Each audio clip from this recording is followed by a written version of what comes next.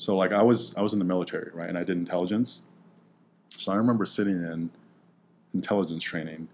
We learn about how dictators control a country, right? So like back then it was like Hugo Chavez, Kim Jong-il, and North Korea.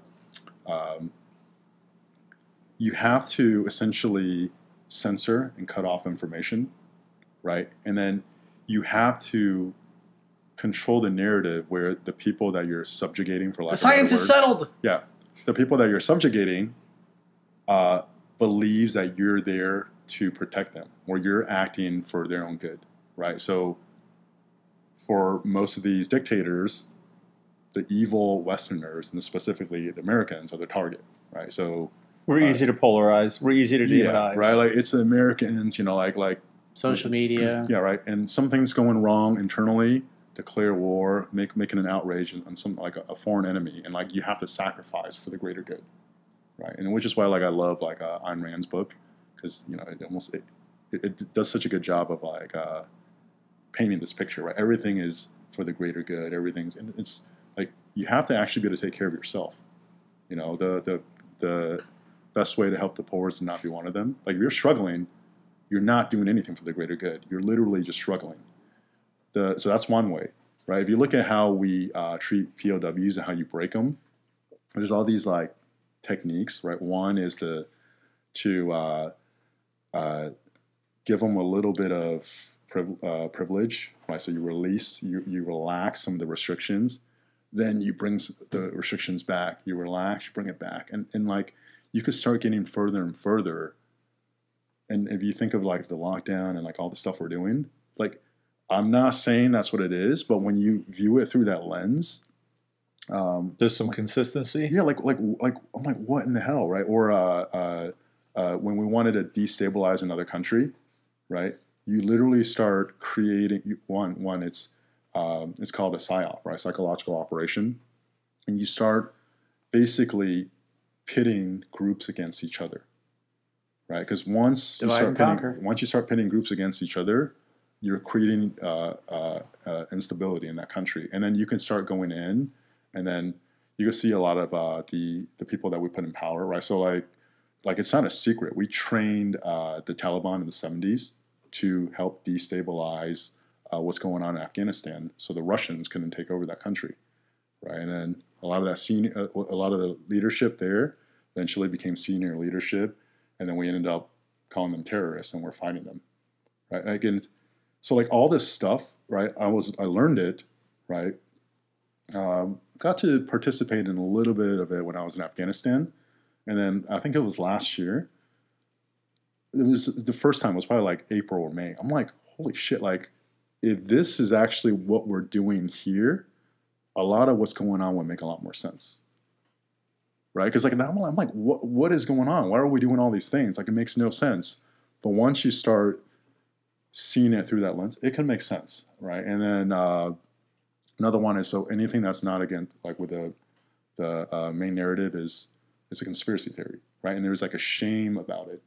So if you say anything that's not part of the main narrative, you're a science denier, you're a conspiracy theorist. You're anti-vax. Yeah, you're anti-vax, right? And if you didn't get all your vaccines and all your boosters, you're anti-vax. Yeah, because you missed one, you're anti-vax. We have amnesia. We literally have amnesia, right? Like, and if you follow my social media, probably don't. Actually, I know you don't. But like, we'll say, the politicians, the people in charge will say stuff, completely contradicted like 3 months later, right? And it's like, and it's just like people literally just forgot about it.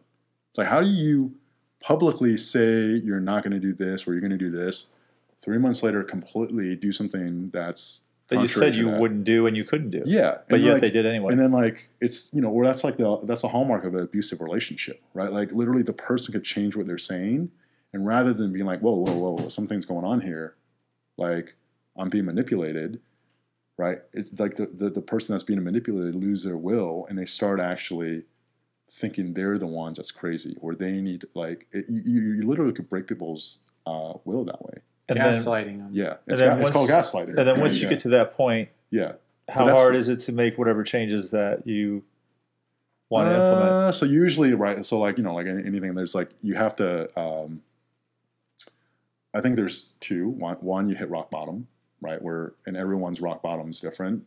And then 2, which is the one that I'm probably the most like inspired by, there's always like a tipping point of consciousness. So like Donnie talks about this a lot. Donnie Epstein. Yeah, he talks about like spiral dynamics, right? And the whole idea is that you don't need everyone to see something, but there's a percentage. It could be 1, it could be 3%, it could be 9%. No one knows for sure. Tireless, irate minority. Yeah, right. But when you get enough momentum, you establish something in the field that's different, all of a sudden you hit a tipping point, and then it's like a typhoon. It goes viral. Where people wake up, right? So the example I like is cell phones, right? Cell phones were around like the 80s. But for most people I know, it was 2000, 2001, they got a Nokia, right? They got that Nokia. It hit a tipping point. Something happened where that just became available to people, right? And I think like... There's a book, Malcolm Gladwell, called The Tipping Point, where he talks exactly about that, what causes things to go viral. Yeah, so for this, right, because if you try to fight this stuff, I mean, it's fun to kind of troll it sometimes. I do it. It's not going to do anything, right? But if you see it for what it is, which is literally just like hysteria, right? It's like women being addicted to calories, right? And you can logically present, hey, listen, you don't work out the same every day. So how does it make sense that you're restricted to 1,200 calories a day?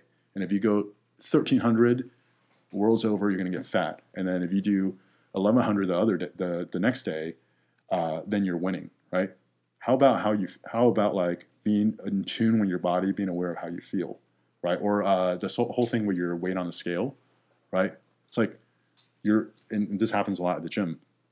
They gain 10 pounds, right? But in their mind, it's been programmed 120 pounds is my ideal weight. So they gain 10 pounds. They look way better. I think they look way better. They even think they look way better. But there's some kind of like stuckness where they can't get over the emotional attachment to being 10 pounds over their weight, right? So logically explaining it to them is not going to help, right? I'm sure you guys all tried. It doesn't help, right? Well, people don't make decisions based on logic anyway. They make decisions based on emotion. Yeah, but when you see it for what it is, right, and then you get the people that are ready to actually shift, and there's not people that do, there's going to be a tipping point, and then this is actually a catalyst for that to shift. Like, I'm not going to lie, like, when the election happened, I'm like, oh, God, I have to deal with, like, Joe Biden and Kamala Harris, right? But actually, it's been, like a year now?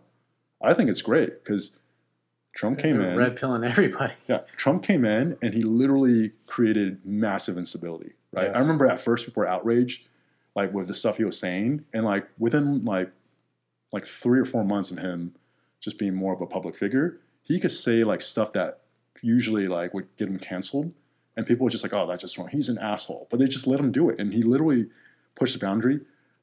Think of like how people thought about the media before Trump.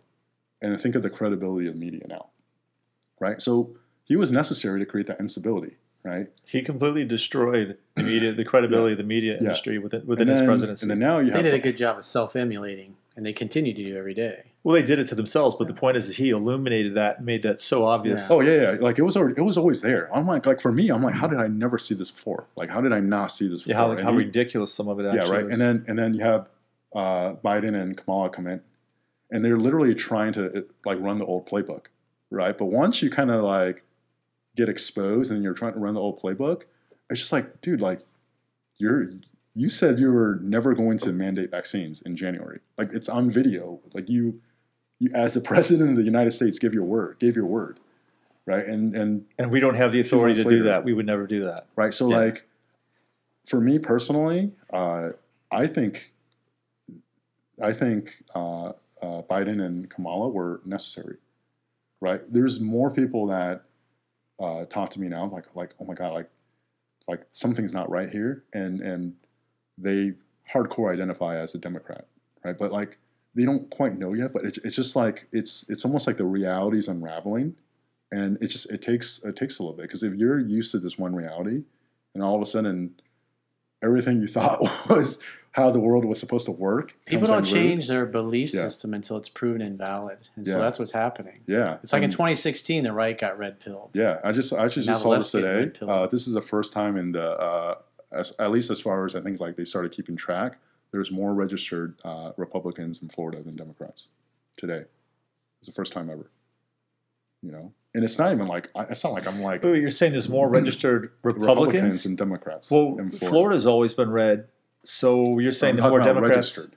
We're talking about registered voters. There's always been the Democrats always had an advantage. They had more people registered. Yeah, they might not necessarily want, but there was more registered. Okay, so even though there's more Republicans registered, and I don't think it depends on who shows up on election day to vote. So they just didn't show up. Hillary lost because nobody was excited about her. Yeah, and I don't think it's necessarily because people think the Republican Party is so great. It's just like, well, what's going on right now? It's like it's almost being like people are being forced to just choose something that's not that, and it's fucking with the reality. Well, doesn't it seem like that's always the game? Like you're trying to choose the lesser of the two evils, because it's never like we have two ideal candidates. People who have run businesses, they've been successful. They know how to manage things. They know how to do an industry. They've been successful with people. They've been successful. Yeah, that's not what we get to choose from. We get to choose from not people that have their act together. We get to choose from.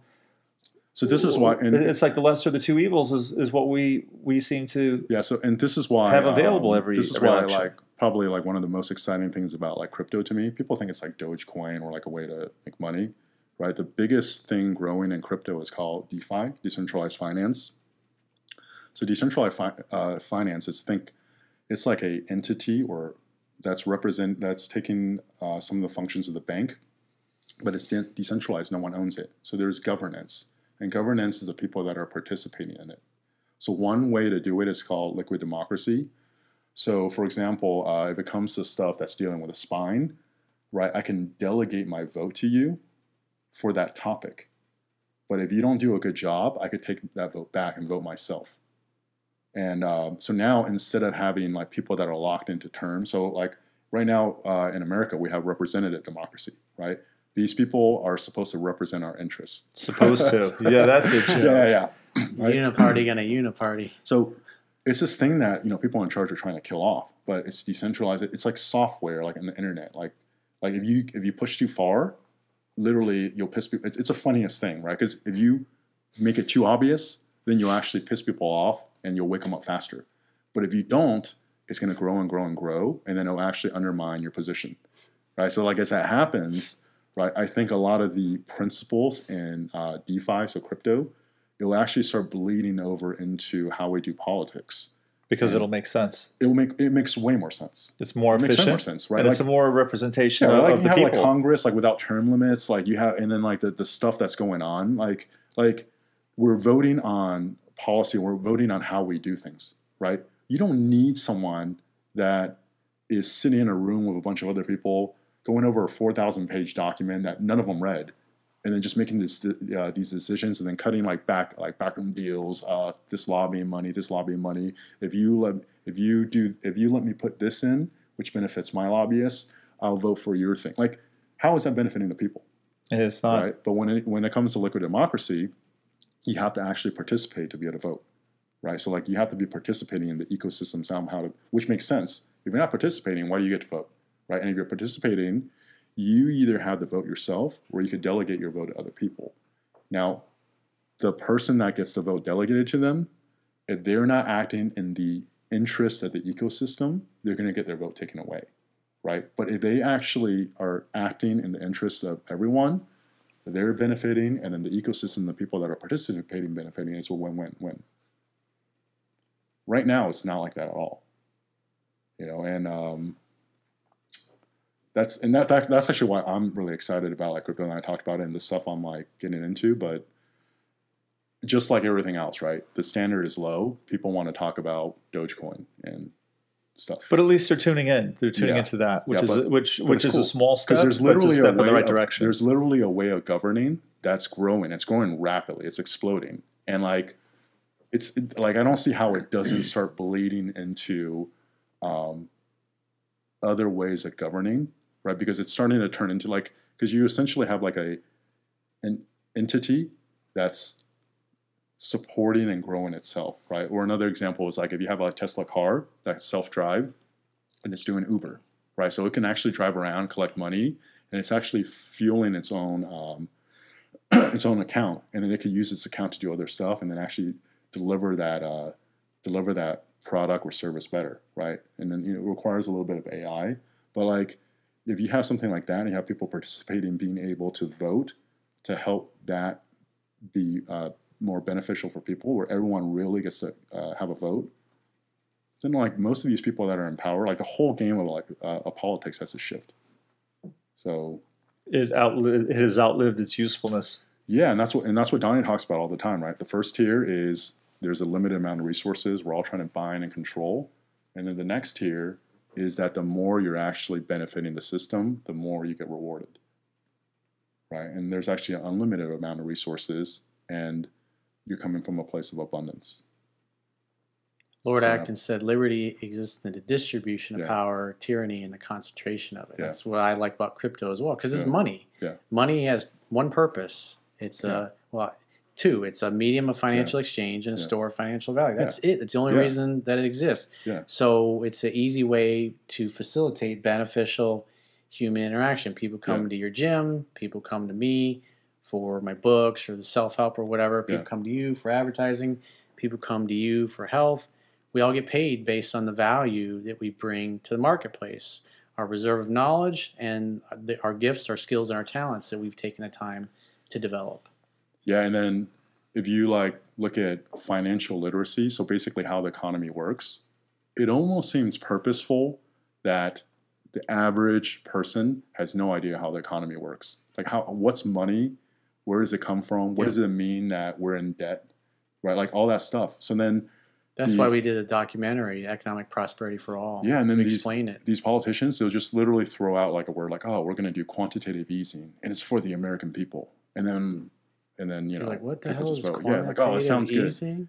Yeah. What quantitative easing is that the Fed basically buys the government bonds. Yeah. So when the Fed holds the bonds, the interest expense to the Treasury is zero because we don't pay money on our own debt. But as soon as they sell it to China or whoever holds that bond, then the federal government has to pay interest.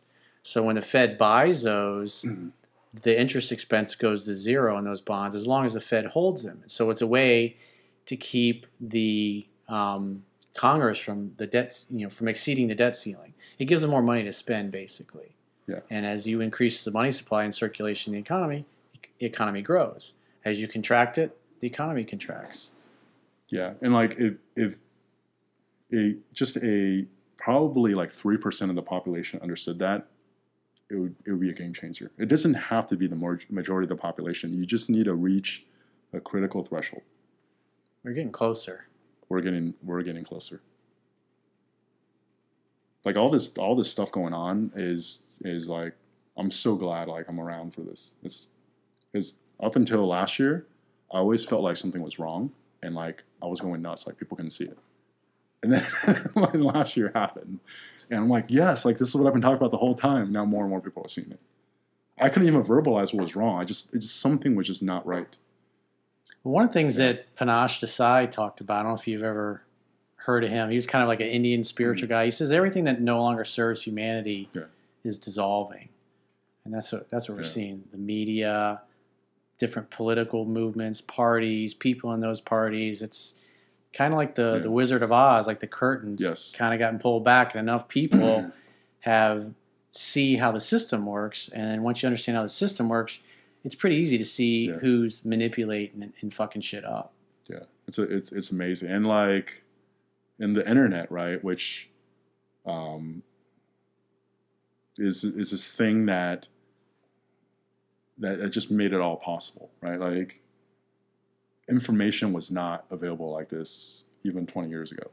And now if you try to censor something, like they took away the dislike button from YouTube maybe like a month ago, right? Because like basically everything Biden put out, it was like 160 likes, like 10,000 dislikes. That's insane. That was insane ratio. That's awesome. They just took away the dislike button, but like even like taking it away, it just makes it more obvious.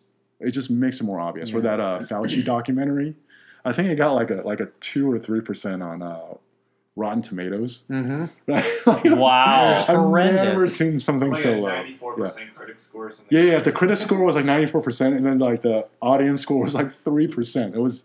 It's. So like, how humiliating for those people in power. Because they realize that people aren't buying this load that they're sending. Must be all. They're like, they're not buying it, but we'll keep it going for as long. We're in it now. We got to ride this sucker till the wheels fall off. Like it's all like, but they're actually committed. burying themselves by continuing on this facade that's becoming more and more obvious. Yeah, no, it's great. Like, what's that guy Jesse Smollett, right? Juicy Smollett. Yeah, the guy Chappelle said he got beat up. Juicy Smollett. I don't know if you guys saw. So I saw the interview he did in 2019 with ABC. Right? And he's like, I just want, like, I don't think everything happens for a reason. You know, all I want is like justice, and like I just want everyone to be treated fair. Like, and he's an actor.